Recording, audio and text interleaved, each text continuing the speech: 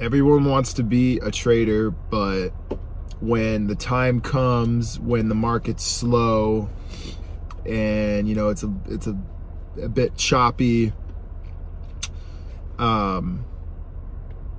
it's very easy to start thinking, dang, you know, trading might not be for me. But this is more normal. You know, what we experienced in 2020, especially the later part of 2020, the very early part of this year, not normal, guys, not normal. And, you know, I've done everything in my power to express my, I don't know if concern is the right word, but I guess express my thoughts, express my feelings toward all of the new retail money that's been involved, all of the bubble sectors in small cap, mid cap, and even large cap too. And geez, that guy's driving fast. I'm in my gym parking lot. And you know, having traded for 8 years now and seeing what, you know, a normal market is like, and to go from that normal market to what we saw last year, and again, you know, during the course of my trading career, while I consider my trading career relatively short in the grand scheme of things, you know, 8 years, you know, there's guys that have been doing it. I'm friends with guys that have been doing it 20, 25 years. And I know there's plenty of traders and long-term investor type guys who have been doing it 30, 40, 50 years. So 8 years really isn't that long. You know, it's enough time to really experience one, maybe two solid cycles of market correction, market choppiness, and bull run. But really, you know, for the most part of my trading career, it's been a bull run, in the broad market anyway. Small caps, mid caps, they've always been relatively lucrative. Micro caps, you know, they've had their moments, but you know, all of that though, compared, you know, the first 7 years of my career compared to last year, 2020, it's like not even remotely comparable. And I think what is happening, and what, you know, I've been trying to talk about, like I said, what I've been concerned with, what I've been trying to express my, I guess, concern or thought or whatever, you know, I've been expressing that. And I've been trying to emphasize the fact that what we have seen recently is not how the market is always going to be. And if that means that trading is a turnoff for you because this is kind of more normal, then, you know, I guess that means that trading's not for you. For me, what this type of period allows is it allows patience as the market kind of chops up and digests all of the, I mean, I guess we could just call it like the, I don't know what the right, I mean, the fake money, the new money, whatever terminology you want to use. But there's a lot of new money that's involved. And what's happening, and what I've said this for months, and I'm going to continue saying it because it's really just starting. We're really kind of in the first inning here. But we're seeing the choppiness of that.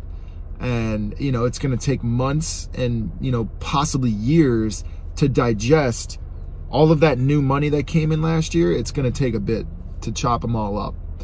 And, you know, if there's one thing that you can guarantee is going to happen in the stock market, it's that the stock market's always going to kind of find that homeostasis. Right? The markets, you know, might get volatile, might have some crazy scenarios, some crazy days, weeks, whatever, you know. But at the end of the day, once the dust settles and once the market kind of gets back toward homeostasis, that's when a lot of that new money that I've been talking about is just kind of taken out of the equation.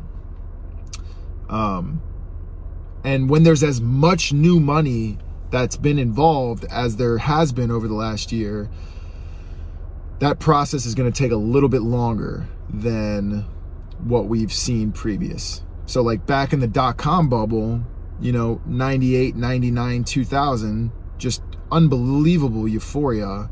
You know, that took the better part of 10 years to digest a lot of that money, which, think about it, that's crazy. You know, 2-3 years of a bull market, an insane bull market, albeit, but to take a decade to kind of digest that move is mind-boggling. So last year, you know, let's say a year of euphoria, you know, if you're keeping the math all relative, you know, it's probably going to take 2-3 years to kind of digest what we just saw. And that's perfectly normal to see. So yeah, it's much of the same for me. I'm patient. You know, I take trades here and there, but they're very small.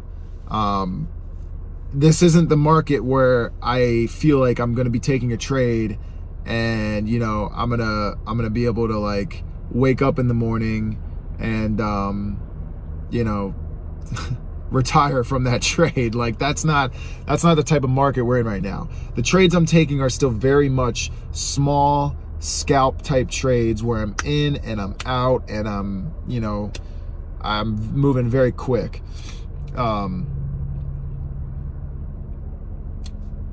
And again, it's like, that's okay to be in that type of market because I know what I'm good at. I know what I'm not good at.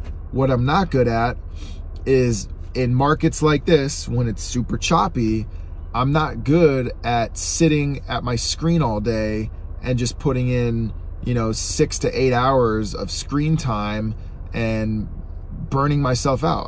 I don't want to do that. I guess, you know, I said I'm not good at that, but really I am good at that. I just don't want to do that. I have no interest in sitting there for 6, 7, 8 hours a day on my computer, not moving and scalping the market. That's not the type of trades that I'm looking for at this point in my career. I'm very much patient for the high conviction swing type of trades to develop. And right now there are 0.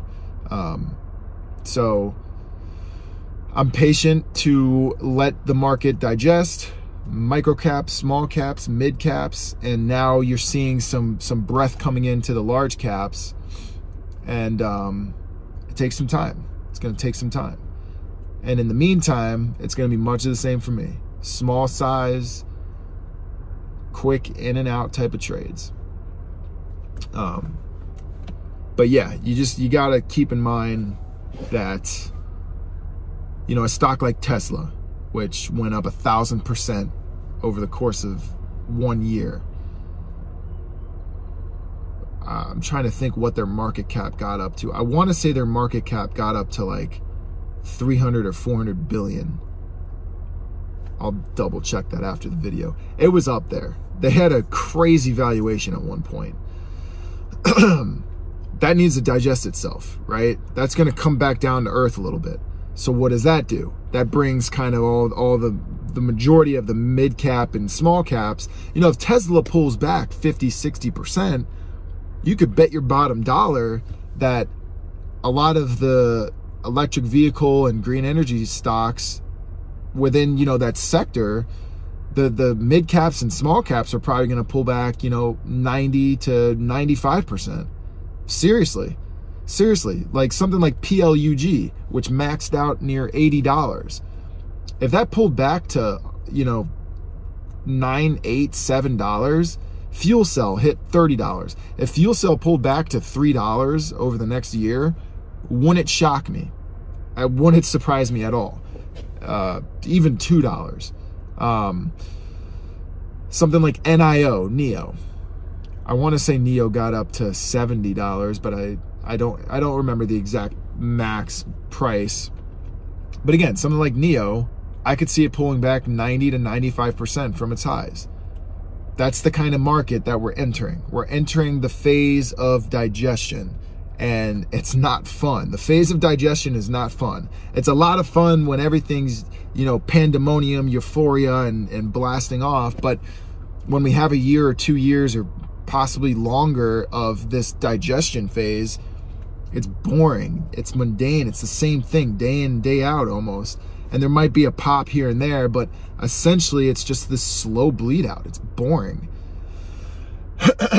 And, you know, I think that's what's going to take place for a lot of these stocks, a lot of the very popular stocks like GME, GameStop. That's another one that I don't see how that one does anything besides just slowly bleed out back down toward, you know, $40, $30, $20 over the next year.